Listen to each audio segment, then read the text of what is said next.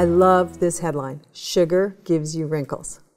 And it really does. You talk about it in your speeches. So can you explain? Yeah, it's a true statement. We all love sugar, right? It's really addicting, it tastes good, but we know it's bad for us. We know it's bad for us in terms of our blood sugar, but in terms of skin, there's an equally sad story to be told.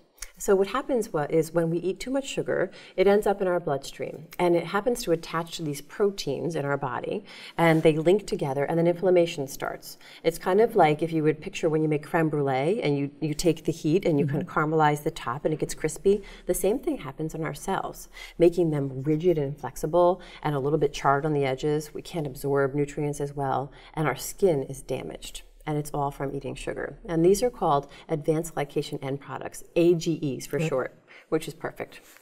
So how come though that it becomes wrinkled where it's like input versus red or scaly?